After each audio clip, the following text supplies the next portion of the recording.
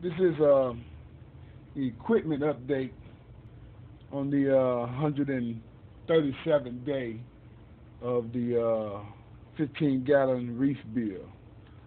You can see here I have a Reef Octopus BH90 protein skimmer, and we also have the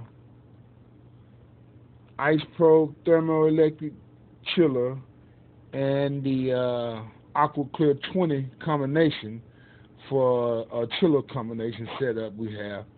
And yesterday I received the new MP10 vortex pump.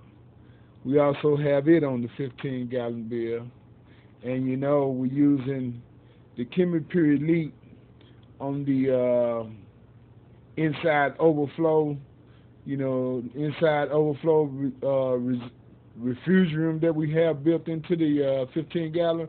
We got the Equiment Elite we're using on there. And also yesterday, we received our Cobalt, the new one, 75 watt. It's super thin. The temperature is set, and you know we have our Core Life light fixture running inside the hood. Now, everything is off on the tank today. It's kind of early Saturday morning. I will be making doing some dosing, and you can see here I have some water to make today. And I'm going to take you in here inside the kitchen here for a second. Excuse my mess. But this is the water system we use to make our water here. And will have to be making some water today.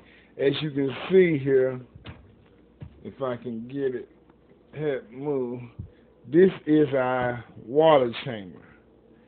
And you can tell, well, you probably can't see on here, but it's starting to change color right here. It done turned purple, and this is kind of green. So you have this fixture here. You hooked I hook on the sink there, and the water come through in the bottom of here and runs all the way up to the top. That's how I make my water.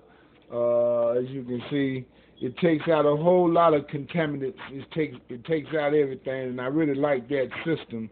But we're going back in here that, like I said, today update was all about, we purchased the new Vortex MP10 for the 15-gallon reef beer.